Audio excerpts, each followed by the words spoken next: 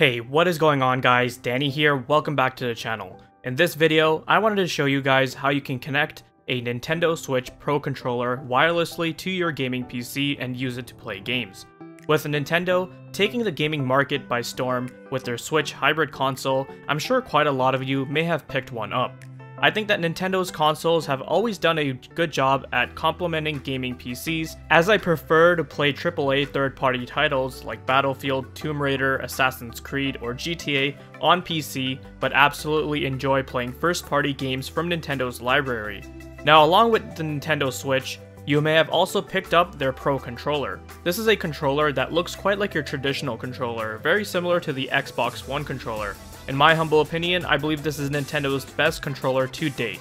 It's very comfortable, feels good in the hands, the button layout is straightforward, and it has a pretty sleek yet simple design that just works. I for one cannot stand the Joy-Cons because they make my hands all cramped up and sore. Long gaming sessions were just not tolerable, so I'm glad Nintendo gave us more options to work with, and the Pro controller solved all the issues I had with the Joy-Cons. The Nintendo Switch Pro controller simply uses Bluetooth to connect to the Switch. Therefore, you could leverage its connection method and connect it to your gaming PC. Now, what I find quite sad is the fact that even today, there are still motherboards on the market that cost several $100s, have a plethora of RGB LEDs, but still don't have a built-in Wi-Fi and Bluetooth adapter. So that is where this little USB dongle comes in. This is the Avantree DG40S Bluetooth 4.0 USB dongle that works natively with Windows 10. I'll have links down below to where you can purchase one. To set it up, simply plug this into a USB port on your PC. Windows 10 will detect it and download the drivers automatically for you, and that's it. However, make sure you don't plug this into a USB 3.1 Type A port, because for some reason, even though the Bluetooth icon was showing up on my PC, it wasn't able to find any pairable devices. This was solved by removing it and plugging it into a standard USB 3.0 port. Once set up, you should see a Bluetooth icon appear in your system tray. Double-click the Bluetooth icon and it will open your Bluetooth and other devices menu. Simply click on Add Bluetooth or Other Device and it will pop up another menu. Click on Bluetooth device and it will start searching for discoverable devices. Now, in order for it to find your Switch Pro controller, simply just press and hold the sync button at the top until you see the lights flashing on the bottom of the controller. Then the USB adapter should find the Pro controller and all you have to do is click pair. Now for me, it's not going to show that because I have already paired it up with my gaming PC. And that's it, your Pro controller should now be paired wirelessly with your gaming PC.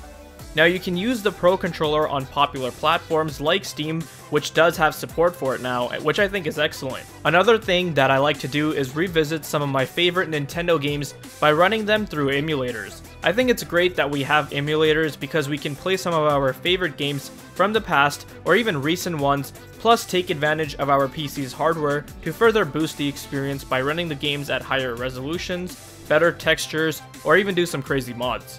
So as you guys can see here, I'm playing Hyrule Warriors on my PC at 1440p, 60 FPS with my Pro controller, and it's been working flawlessly.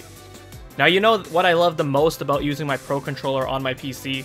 It makes button mapping so much easier, because if you were to use an Xbox One or PS4 controller, you have to memorize what certain buttons do, what you set circle as, or what A does when it's actually flipped around on the Xbox controller.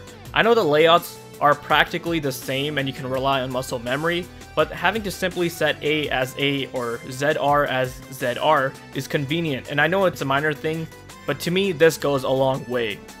So that wraps up this video. I hope you all found this informative and enjoyable, and if you did, then hit that like button. Leave your questions, thoughts down below, and if you're interested in seeing more content like this, then make sure you're subscribed. I'd greatly appreciate it.